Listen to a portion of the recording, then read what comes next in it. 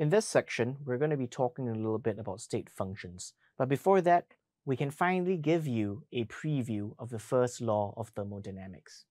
In this course, we assume that thermodynamics is defined as equation 1.5a. Delta U is equals to Q plus W. In some of the textbooks, they use delta U is equals to Q minus W. Both are correct. It just depends on the perspective which you take. The above relationship is a general description for the first law of thermodynamics, which states a system that performs an amount of work W on its surroundings and receives an amount of heat Q is defined to have undergone a change in internal energy. Now, remember, this law is a completely general equation that can be applied to all forms of working. Remember that work done by the system on the surrounding is negative and heat absorbed by the system is positive. And for completeness, we can actually write the entire equation, okay, including potential energy and kinetic energy as a complete description. Now, what is a state function? Now, in thermodynamics, the change in quantity between two states are independent of the path the system took to get between the two states. It's defined by two things, the final and beginning equilibrium states.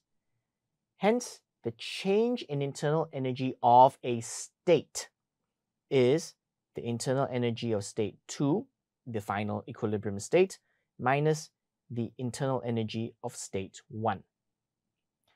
Now, all we need then are the parameters describing its final and initial states.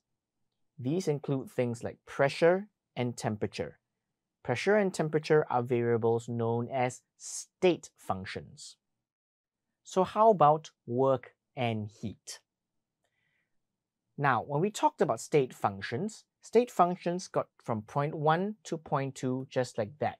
We were concerned about their beginning and final states. With non-state functions, however, the path matters.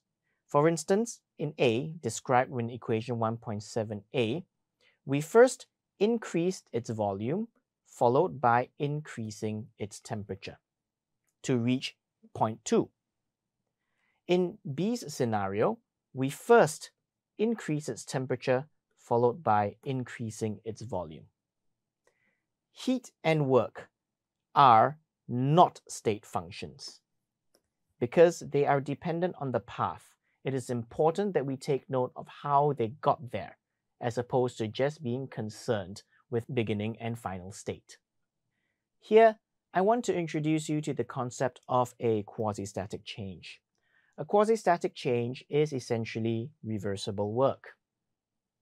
In this course, we assume that our changes are mostly quasi-static.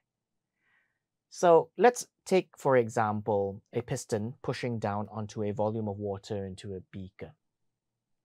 Quasi-static changes essentially are very small incremental changes which eventually lead your piston to go back to exactly where it started. They're reversible processes because they can be reversed by a change in direction of the driving force. However, it's important to note that in the real world, there are very few changes out there that are actually truly quasi-static. Non-quasi-static changes, or irreversible work, would be represented by the point whereby so much force is applied to a liquid that it causes a rupture to the vessel.